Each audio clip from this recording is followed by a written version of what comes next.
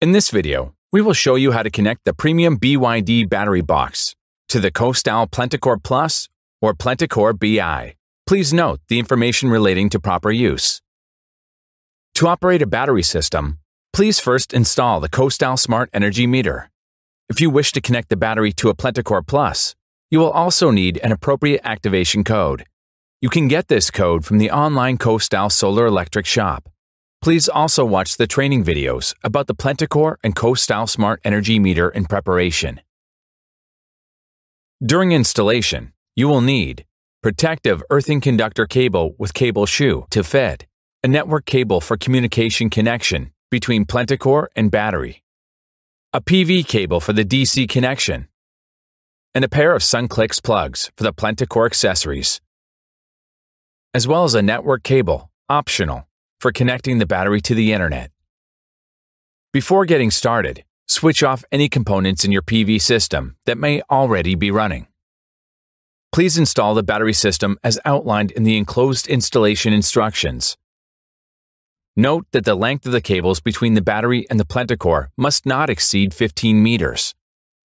First, align the base plate and position the individual battery modules in relation to one another. Finish with the management module, BCU.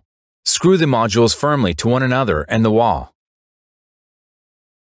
Now guide the connection cables through the cable glands provided on the terminal compartment cover of the management module.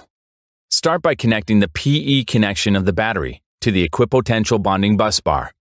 Note, it is absolutely essential that this connection is made. There must be no potential difference between the PE connection of the PLENTICORE and the battery. Be particularly careful to ensure that all cables are installed and routed in an EMC-appropriate manner. Now connect the communication cable to the PLENTICORE at the terminal block connector. Alternatively, you can also use the RJ45 socket. Connect the other end of the cable to the X601 terminal of the PLENTICORE. Note, we recommend a network cable of category 5E or higher. Please ensure that the 3 dip switches for the terminating resistors are in the on position, on left. Connect your battery system to the internet. When you do this, the system transmits its operating data to the manufacturer so that support can be provided quickly in the event of problems.